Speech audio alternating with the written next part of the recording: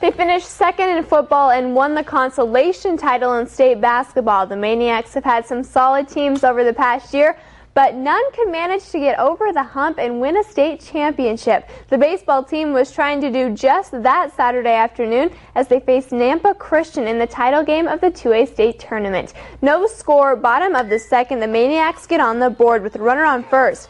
Zach Goodrich with a little grounder to third, should be an easy out, but the throw's wild, and Orofino takes their early run lead. Top of the third, the Trojans would even things up with the runner on third. Nick Hendrickson's fielder's choice does the job, and we're tied up at 1-all. It'd stay that way for a while. Both D's looking good. Nampa Christian with a great catch in right field here. This ball in foul territory, but ends the inning. But the Trojan bats couldn't get going against DJ Wright, who seemed only to get stronger as the game went on. Bottom of the sixth, Maniacs needing their offense to show up. Michael Welch gets him off to a good start with a single up the middle. Then after Welch advances to second on the overthrow, Rick Breeden does his job, advancing the runner on to third. That brings catcher Frank Haskett up to the plate.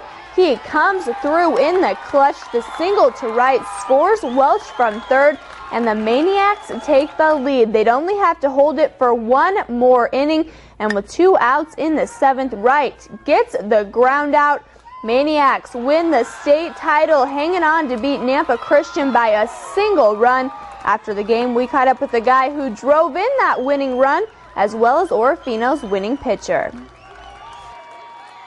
I think I was the most nervous I've ever been, but I just swung the bat and it hit the ball, and it happened to fall in, I guess. I don't know. It was pretty exciting. It's the greatest feeling ever. It's the perfect way to end my senior year. I'm pumped. Now the 1A state